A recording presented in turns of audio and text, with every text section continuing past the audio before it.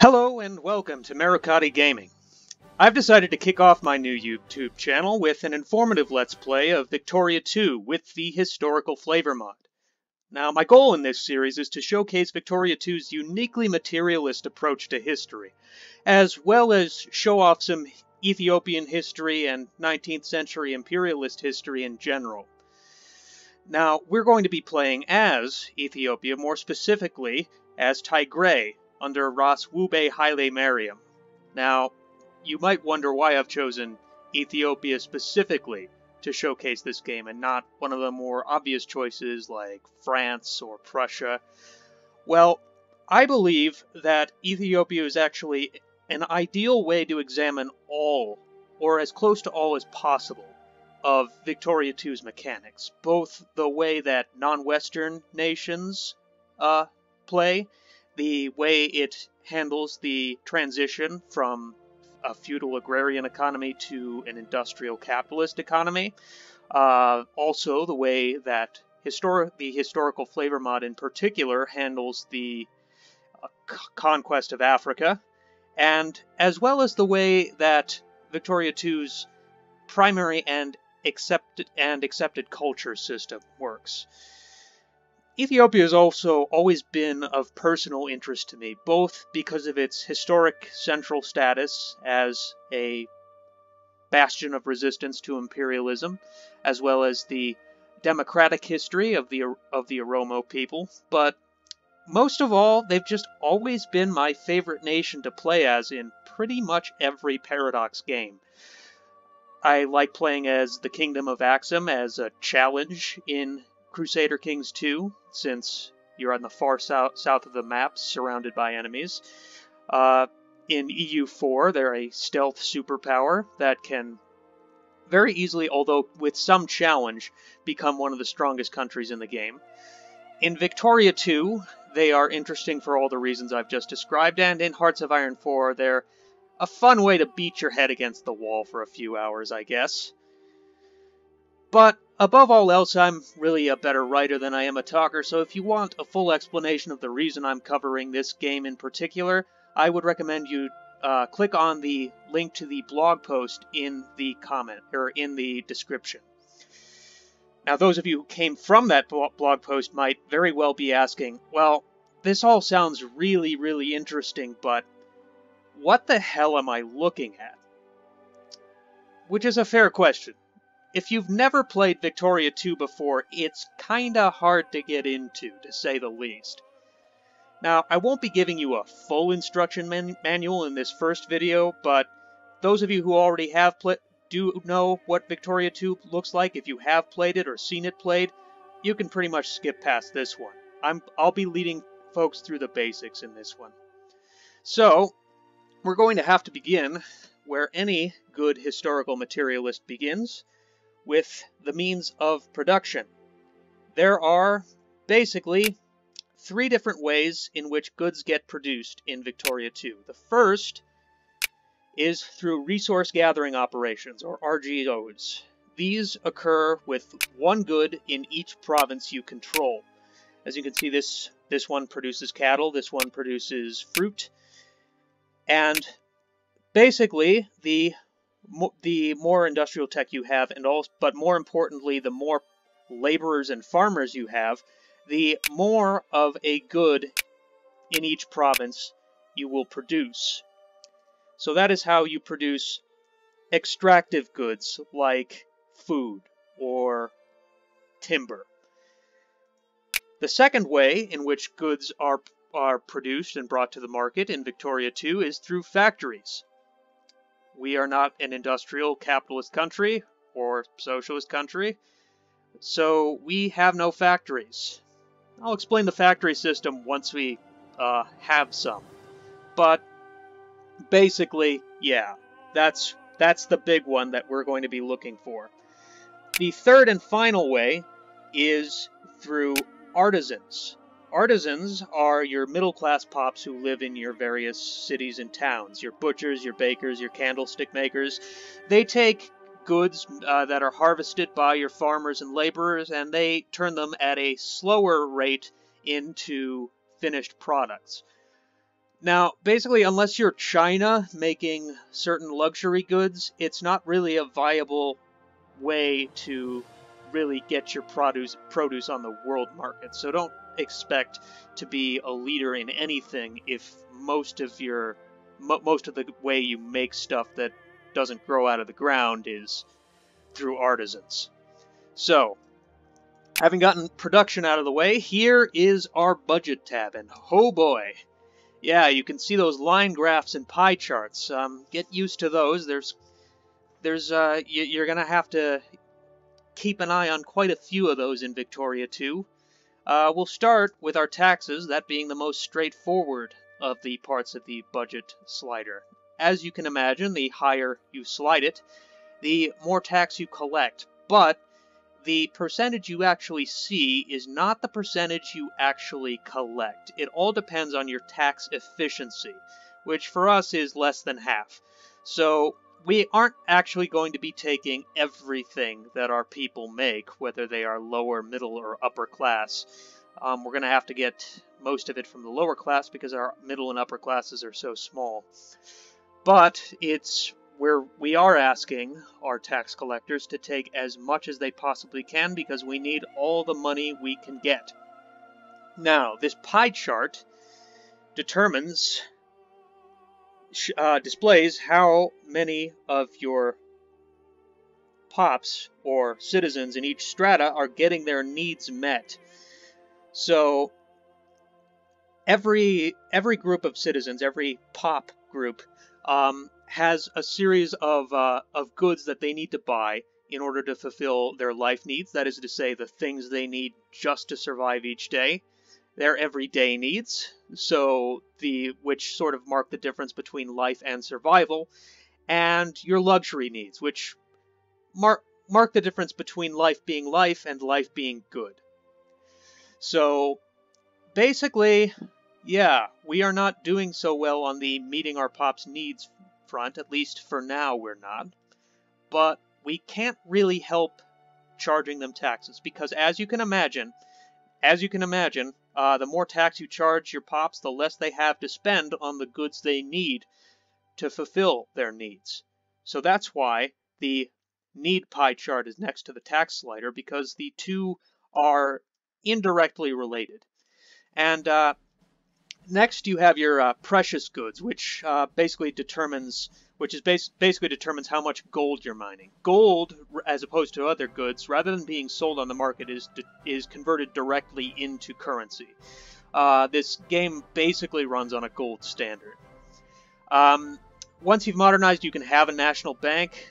We don't really have one to speak of, but your pops do put money into it, so it has a fund based on that. In the meantime, to go with our other taxes, we have a tariff slider. Now, you would think that a tariff slider would be useful for protectionist purposes if you have a nation that's just starting to industrialize, but this isn't really the case in Victoria 2 because there's kind of a weird quirk to how trade works. Your citizens, your pops, will always buy from their own common market first, no matter what. And, there's really no reason for them not to because Victoria 2 doesn't have dynamic pricing. All goods have like a single price worldwide because the economy is already complex enough without having to introduce that into the equation. So, yeah, tariffs aren't really that useful for that. So as your nation as you're able to generate more money, you kind of want to wean yourself off tariffs because all you're doing is just making stuff more expensive for your people. But again, it's useful for raising money, and we need all we can get. So, yeah, 75, 76 sounds about good. And in the budget tab itself, industrial subsidies, those are at 0 for obvious reasons. Next you have your Army, Navy, and construction subsidies. These represent buying supplies for your military. So your Army, your army slider will determine your organization rate for your troops, as well as how quickly they're able to replenish the supplies they need. Your navy slider determines that, but for your navy, obviously. And the construction tab determines how much you spend on the goods you need to build things like railroads, forts, and factories. Now, your education slider determines how much your intellectuals or clerics clerics in the base game get paid. The more they get paid, the more of your population will want to convert to intellectuals, and also the faster they will educate them, the faster your literacy rate will increase, and the faster your research points will increase. We're going to need to fund the hell out of our education because our literacy rate is at 1%, and our research points are at 1 per day. Neither of those are very good. But, I mean, there are some nations we're not that far behind. Russia's is only 8%.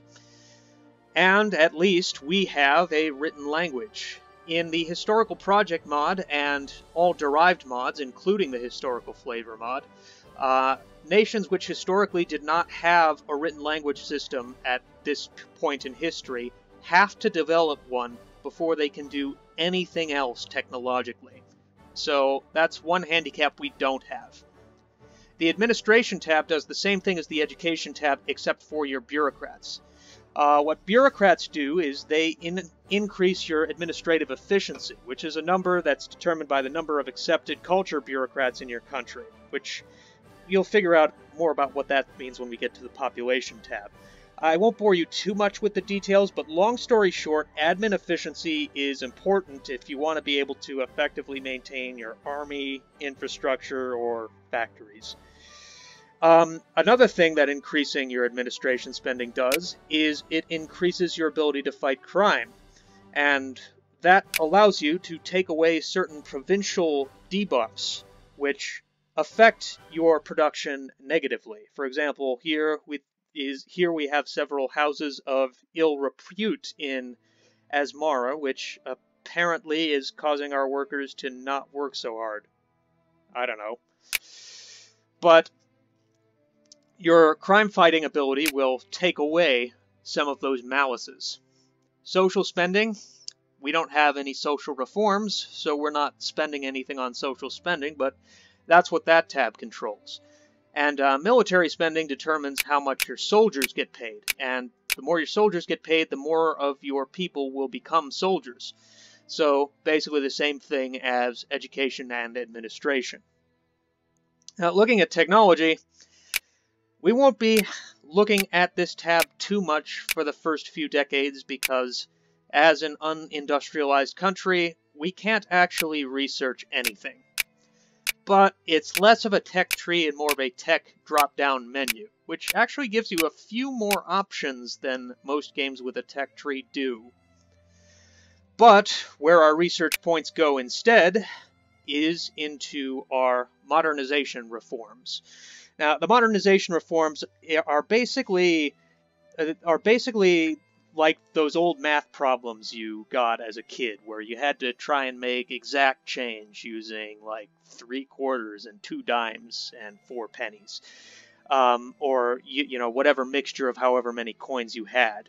You're looking at to see how to spend your research points most efficiently and effectively. Like, for instance, this tends to be one of the more efficient reforms. Reformed education system, you get 15% progress for a cost of about $14,500. Now, the cost can vary depending on the politics of your upper house or of your people in general. Like, I believe if conservative is higher, military reforms are cheaper. And if liberal is higher, education reforms are cheaper. And if reactionary is higher, all reforms are more expensive. And with every reform you pass, the reactionary elements in your society, in your country, grow more militant and more likely to rebel against you as you overturn your country's traditional ways. Now, there are 2 exceptions particularly in the historical flavor mod to this, this basic addition game.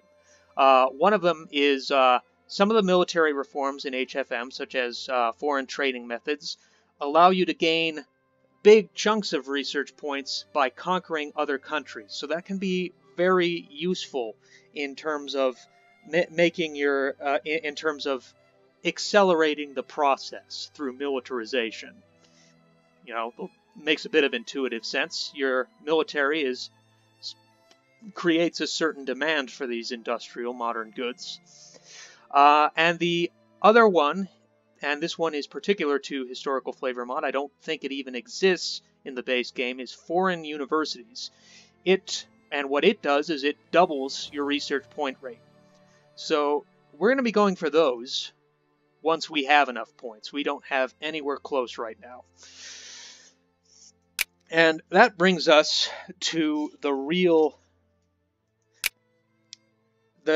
meat of the politics tab, which is your ruling party. Now, every ruling party has its own set of ideologies that determine what your government can and cannot do. Right now, because we're an absolute monarchy, we choose our ruling party. We're going with the faction of the Ross of Tigray, which is conservative. And we're probably going to be sticking with that for quite a while, because they have some economic policies which are very useful for a nation that's just starting out. They have protectionism, which lets you set your tariffs high, which, again, that's not that useful for protecting your industry, but for raising money, it's quite useful. And also state capitalism, which lets you build factories with state money. Now, this is incredibly useful starting out, because when you first westernize and modernize, you don't really have many or any capitalists at all to finance the building of your factories. So you're going to have to want to do that yourself. And more to the point, even if you did, I'll put this delicately as I can possibly put it. In terms of choosing which factories to build, the capitalists in this game fucking suck ass. That's about as gently as I can put it. And I mean, I understand it's kind of complex to model a whole economy, but the factories they choose to finance the building of tend to have little to do with what resources are in the provinces, what can be built effectively. I mean, it can be helpful to switch to laissez-faire once you've built yourself the important factories that you want and need and are going to be profitable, because this in turn decreases the cost of upgrading those factories. But Victoria 2 is a game where central planning tends to be more effective because it's done by a human and not by an AI, which is optimized to run on a 2010 quality computer in a very simplified and abstracted model of the economy. So yeah, state capitalism is where you want to start out with, and then perhaps move on to a planned economy. Now, right now, we can only choose between conservative, liberal, and reactionary. Fairly soon, within the next 10 years, socialists are going to start to appear, and these basically represent social democrats.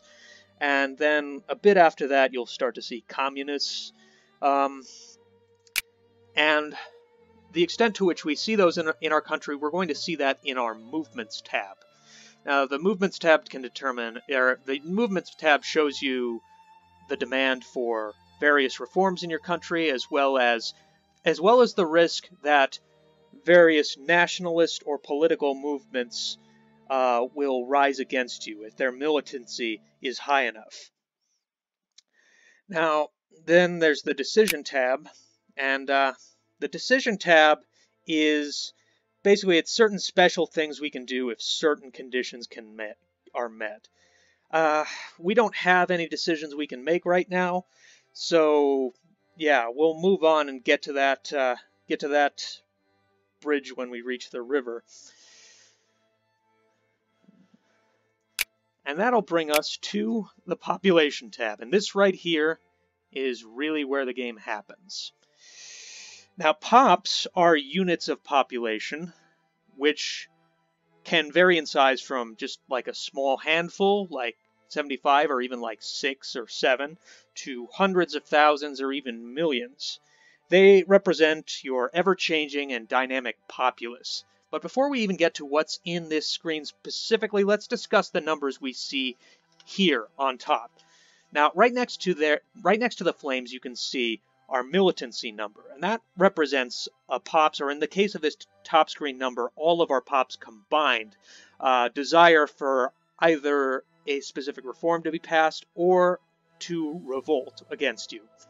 The higher this number is, the greater the likelihood that a particularly popular reform will pass the upper house, or that a particularly unpopular government will face rebellions. Militancy is affected by a number of factors, but quite possibly the biggest one is whether or not a pop's life or everyday needs are being met. It makes sense. If someone doesn't have any food, they tend to be upset about that. Other contributors include being an unaccepted cultural minority, an unpopular party holding power, or a long, costly war that you are losing. And this is where the Marxist magic happens. This is your consciousness button. And consciousness is meant in the Marxist sense. It represents your pop's political awareness, its tendency and willingness to act collectively in accordance with their desires as a group. Now, this can represent a class consciousness or a national consciousness, or even simply an ideological consciousness, like support for universal suffrage or women's suffrage. It's something that increases with your population's literacy, as well as its access to luxury goods, among other things. And it tends to decrease when your government passes reforms that the pop in question wants. It gives them the sense that, oh, we have a government up top that is working on our behalf. Maybe we don't need so much to work as a group. At least that's the logic behind the actual game mechanic. Now, each pop always maintains the same culture and occupation. That always remains the same. And once it's locked in place, that it stays there. The dynamism is reflected in the ways that its size changes. It can increase or decrease with births or deaths, or increase while another one decreases as people switch from one pop to another, either by changing jobs or assimilating culturally or migrating to another province or another country altogether. Now, I promised Marxism, so let's talk about classes. I'm going to start with the backbone of Ethiopia right now, are farmers and laborers. Now, farmers and laborers are basically the same, so I'm grouping them together. They work on your resource gathering operations, your RGOs, for the landowners who live in the same province. The farmers and laborers keep a small portion of the income that the RGO generates, while the rest of it, the majority of it, goes to the landlord. Now, these are one day going to be the foundation of our proletarian class as we industrialize, and they are moved into the roles of urban craftsmen or field laborers working for an hourly wage. But in any case, the landowners here represent Ethiopia's feudal aristocracy, and indeed in the base game they are called aristocrats, which is why they're listed first in the alphabetical order. Now, I discussed artisans earlier. Artisans are, again, your burghers. They make finished goods at a fairly low, inefficient rate. These guys are making furniture. These guys are making fabric. They're getting input from other places. Bureaucrats represent the administrators and law enforcers, enforcement, and as I said in our budget tab, they increase your country's admin efficiency and crime fighting.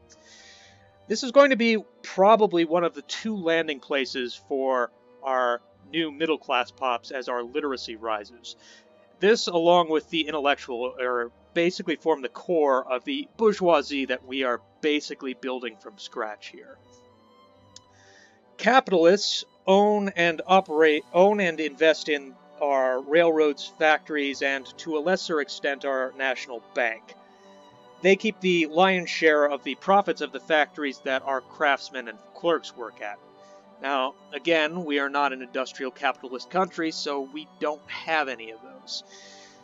But they are marginally more useful than the aristocrat because in addition to extracting the surplus value from the craftsmen and clerks, they also invest into new railroads, new factories, and all sorts of nice new stuff that you don't have to pay for with your own treasury. So I guess they've got that going for them.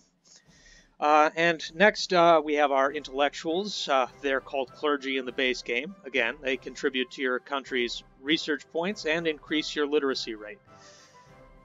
Craftsmen and clerks, we've already mentioned. Craftsmen and clerks represent the low-skilled and skilled workers in factories, respectively. Craftsmen increase the throughput, that is to say, the number of goods that are required as input and the number of goods that come out as output, while clerks increase efficiency. Soldiers and officers, those are fairly self-explanatory. Soldiers determine how big your army can be, and officers determine how many leaders you can generate.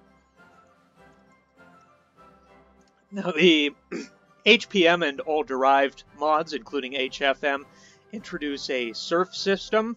We don't have any serfs, and we're never going to, so I'm not going to talk about them.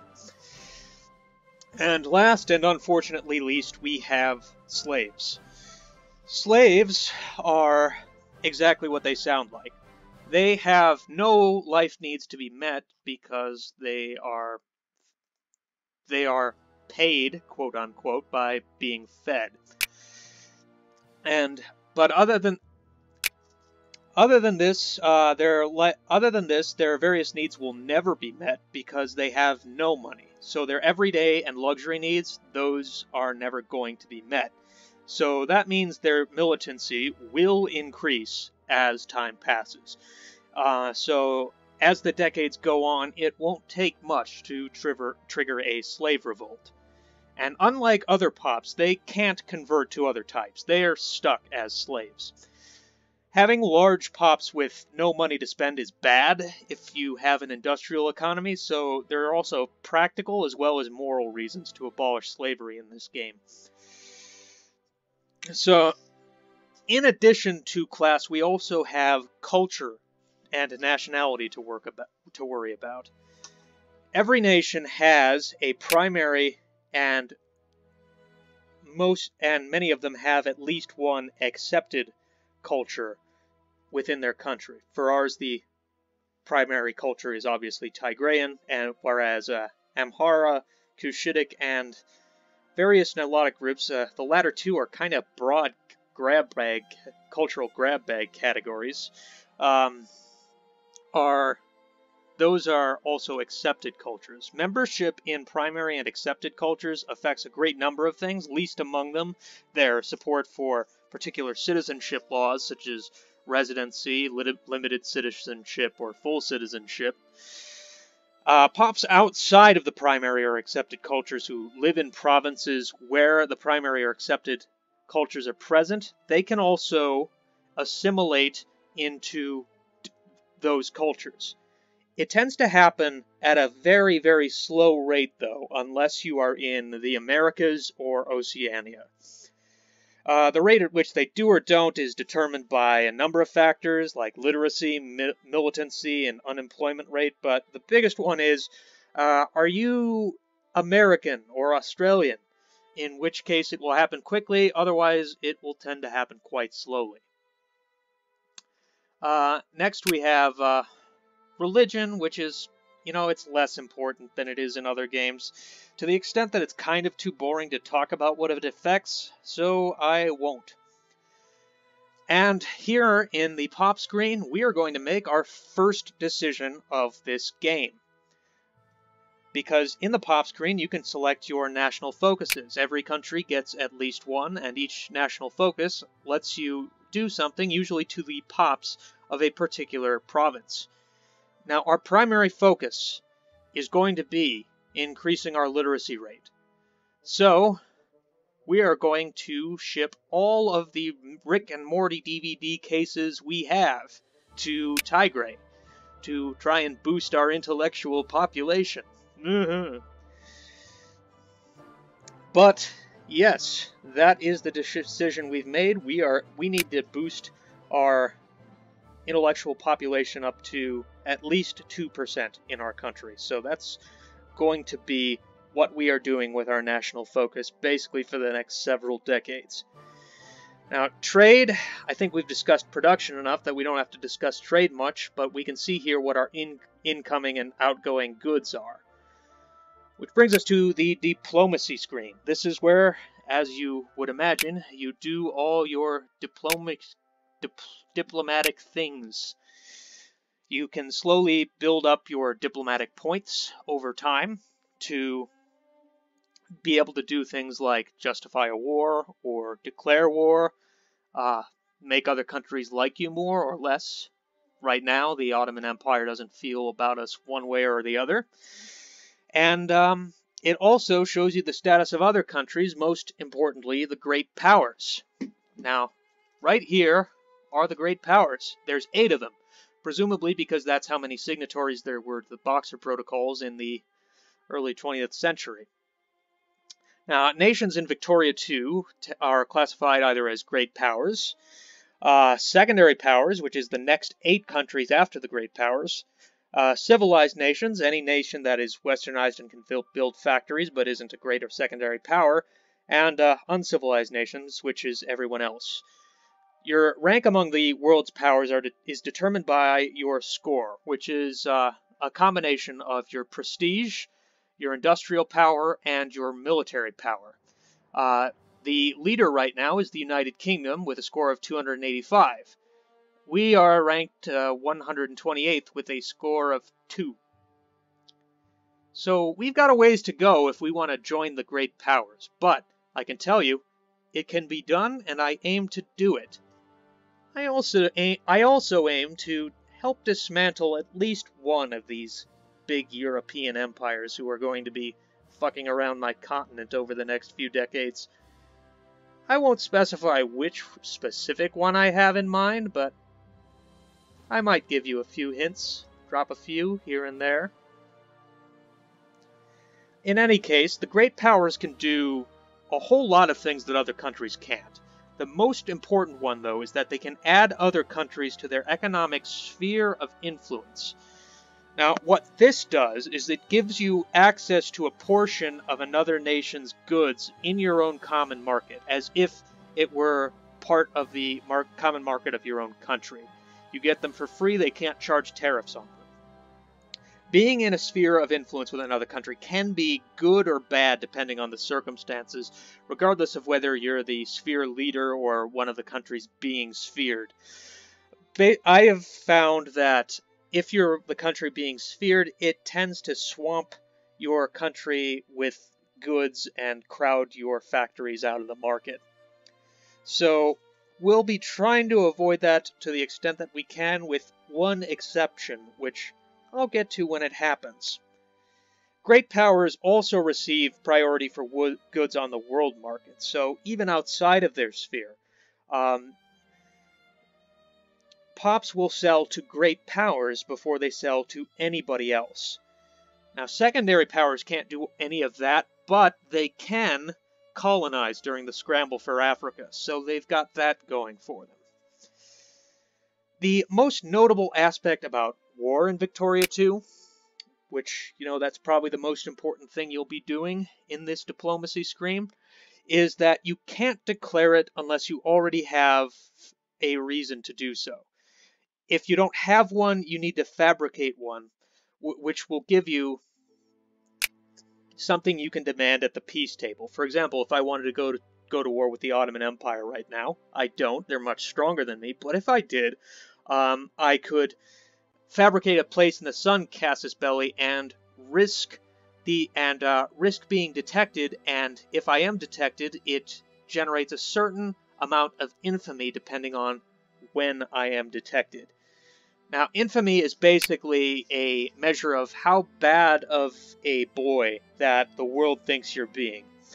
Basically, anything above 25, and the various nations of the world will form a coalition against you unless you've become so powerful that it's pointless to try to attack you, or if you're so remote that no one really gives a shit except your neighbors.